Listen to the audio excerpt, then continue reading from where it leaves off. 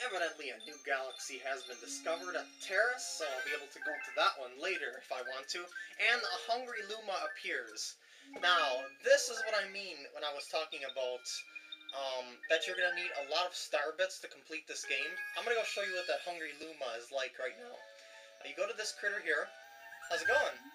Yeah, I got some tasty star bits if I feed you a bunch. Will you transform? You need 400. I got 400 because I was collecting them like a madman, and look at them go! And now he's going to transform into a whole new galaxy, or a whole new planet, whatever you want to call it. What are they going to call it? Probably a galaxy. Yeah, the sweet, sweet galaxy. And then you just go to the Sling Star that's over here. Once you beat a galaxy, a regular Luma will appear in his place and be able to give you that Sling Star again, should you ever want to go back to this galaxy again. But as for now, I'm just going to show you one of these special galaxies, and I'm going to go back to the Terrace Dome. As you can see, the sweet, sweet galaxy, Rocky Road, all referring to food, and we got some Super Mario Bros. 3 remix music going on. Yeah, as I said, this game has some of my favorite music of all time. Actually, that electricity saved me from certain doom. If you long jump your way through here, you shouldn't have much trouble getting through this area, like, at all, because you can skip most of these holes just by going right across them. I do recommend that you place your jumps. Oh no! I won't stop, I will get that star. Because you kind of like long jump right over all the danger of this thing, and you just aim for a safe spot. That's like the easiest way to get through this galaxy ever, is just to long jump it. And I don't know if they thought that that 1-up was going to be hard to get or something, but anyway, there's an arrow cutout of that, cookie, I think it is, or piece of chocolate, whatever it is. That was kind of weird. Oh shoot, why did I do that? No! I was too focused on star bits. Oh, I start back over here. I guess that isn't too bad. Whoa, I almost died already. Evidently I'm playing a little bit too reckless at the moment, but that's okay. It'll lead for some fun failures along the way, just like that one that you've seen a minute ago. And as I said, I'm not very far from where I was before, so this shouldn't be much trouble going ahead whatsoever. If you're too afraid to make a jump, you can back off from it and just land on a safer, closer spot. There will always be an easier to traverse spot coming up. So that's a good way to get yourself kills if you try to make jumps that you are a little bit too afraid to do. If you don't have the confidence to make the jump, you probably aren't going to make the jump because you're going to back off from it. Anyway, there's a star. Yeah, some of these galaxies are longer, and some of them are really short. That's what I mean that I was really lollygagging on those first couple parts, because I can really collect stars fast in this game. As I said, I know this game pretty well.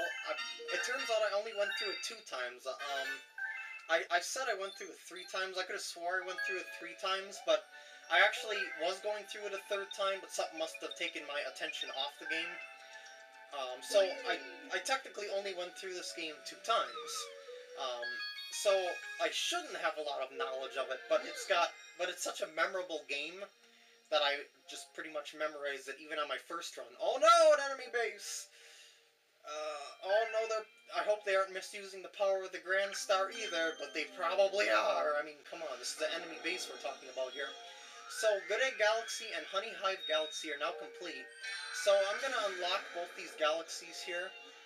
First off, I'm going to do the Flipswitch Galaxy. Whenever you see like a question mark galaxy like that, it's going to be a really short galaxy. I don't ever remember any of these being a long galaxy. So, if you don't have much time to spare, just go to one of these galaxies if you want to collect stars. As you can see, I'm pretty much going to be going through the entire World 1.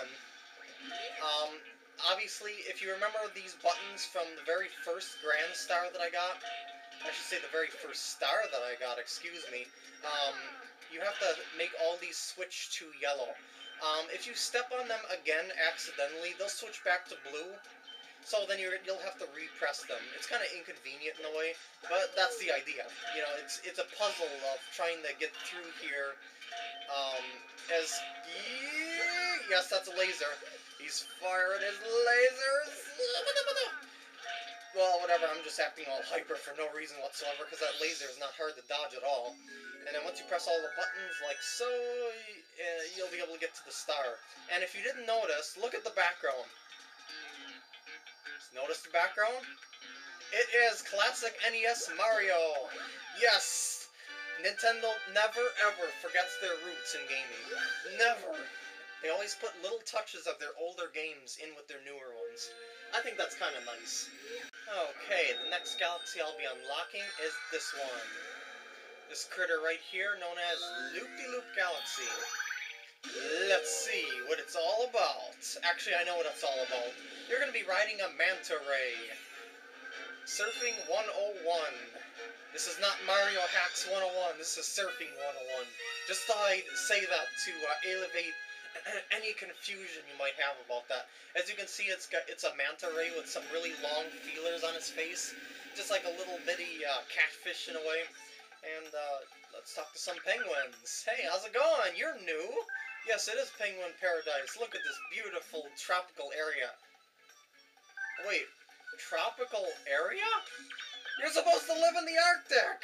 What are you talking about? This should be Penguin Sweat Hall. Sweat Storm.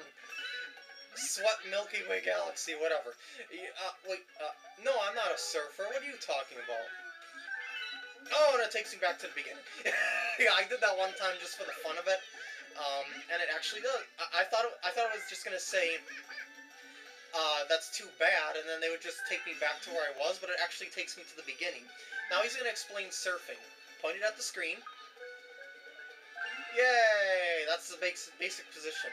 This is flat, and then you twist it left to turn left. Whoa! What about turning right? Oh, I bet you twist your hand to the right. Yes! That's awesome! And to speed up, just hold the A button. And let's just do a little practice here. Hey, where's my cursor? My cursor isn't on the screen. How am I supposed to collect those star bits off to the side? I was paying too much attention to the star bits and I missed some coins. Dang it! Oh well, I want star bits more than coins anyway. Anyway, this is a race. A pretty easy race, even if you're messing around. But the waters are pretty rough. Thanks for the luck, Toad guy that was off screen that you could barely see there. Yeah, he said good luck.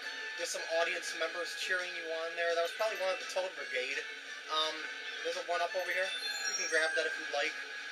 Whoa! I turned a little too sharp there. I released the A button and then turn, which makes you turn pretty sharp, which is necessary on stuff like this that's coming up, like really sharp turns. But even if you lollygag on this course, you still won't have very much problem beating that best time. So that best time is like one of the easiest best times you could possibly beat in any game ever. In fact, I wouldn't doubt that this course can be completed in like under a minute by a better player that knows what they're doing and can like zoom through these corners. Oh yeah, I came pretty close to beating it in a minute. Whenever you see this shine sprite goal like that, that indicates that you're at the end. I was only a couple seconds over, so yeah.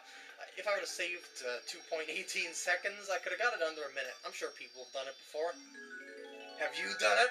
If you have, post it in video response. That would be kind of fun to see.